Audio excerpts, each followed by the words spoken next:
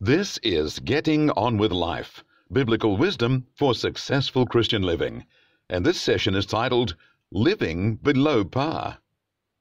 I confidently assert that each of us is living below what God has for us. I don't say that to slight people, since I include myself in that statement. I am confident that what God has for each of us is wonderfully more than we would ever imagine. Let me share some Bible verses that support that truth. We are told that God is able to do far more than we would expect. In Ephesians 3:20 it says, "Now to him who is able to do abundantly more than all we ask or imagine, according to his power that is at work in us, to him be glory in the church and in Christ Jesus throughout all generations, forever and ever. Amen." God is able to do more in us than we ever pray for, or that we can even imagine. So certainly we could pray for more and press in for more than we have experienced so far. Consider this verse, 2 Corinthians 9:8. God is able to make all grace abound to you, so that in all things, at all times, having all that you need, you will abound in every good work. Are you currently abounding in every good work? Are you currently finding grace abounding in your situations, including all things at all times, having everything you need? Apostle Paul prayed for the church at Ephesus that they would get a revelation of the amazing power God has for all believers. In Ephesians 1:18-20 it says, "I pray that you might know the immeasurable greatness of his power toward us who believe, according to the working of his great might which he worked in Christ." Have you received the full expression of God's power available to you through Christ? I dare say you have not. I am confident that God has more for you than you could ever imagine. God is ready to do more for you, in you, and through you than you would expect. God has power to completely transform your situation and your internal predisposition. There is nothing God can't save you from. There is nothing God can't overcome.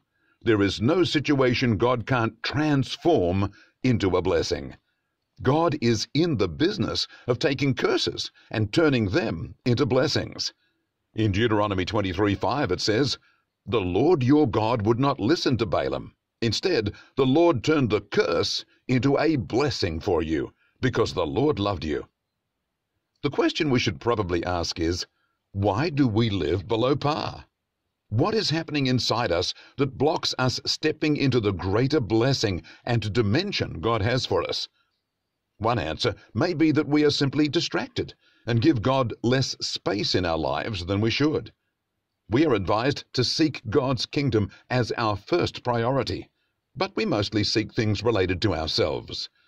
In Matthew 6:33, Jesus said, "Seek first the kingdom of God and his righteousness, and all these things will be added to you."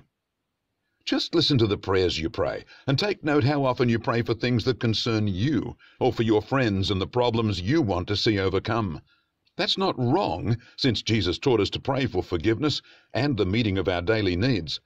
What may be telling, however, is whether you ever have a wider perspective. Jesus also taught us to pray, "Your kingdom come, your will be done." See that in Matthew chapter 6, verse 10. "Your kingdom come, your will be done on earth as it is in heaven." Many Christians are consumed by their natural life, relationships, work, worries, family, issues with their car or house, or health and the cares of this life. That reflects what Jesus taught about the seed that fell among thorns, which was choked from fruitfulness due to the pressure of things around. In Luke 8:14, Jesus said, "The seed that fell among thorns are those that hear the gospel, but are choked by the cares, riches, and pleasures of life, and their fruit does not mature."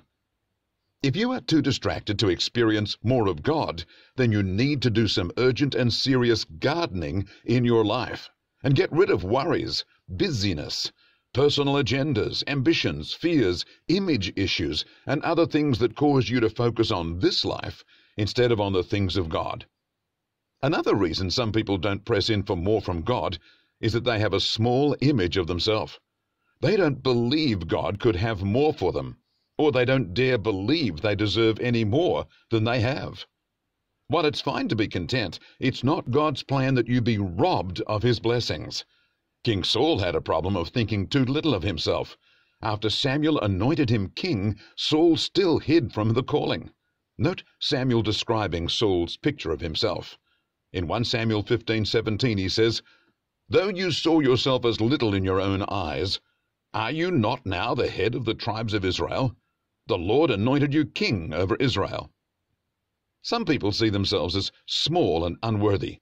They shrink from asking for more or getting more from God because they see themselves as unworthy or not able to cope with what newness might bring. I suspect that the one most important reason people don't get more of what God has for them is that they simply don't ask for it. Whatever their personal reason, they have not claimed what is theirs or asked God for more of what God has already prepared and purposed for them. In James 4:2 it says, "You do not have because you do not ask." And in Matthew 7:7 and 8, Jesus said, "Ask, and it will be given to you. Seek, and you will find. Knock, and it will be opened to you. For everyone who asks receives. He who seeks finds. And to him who knocks, the door will be opened."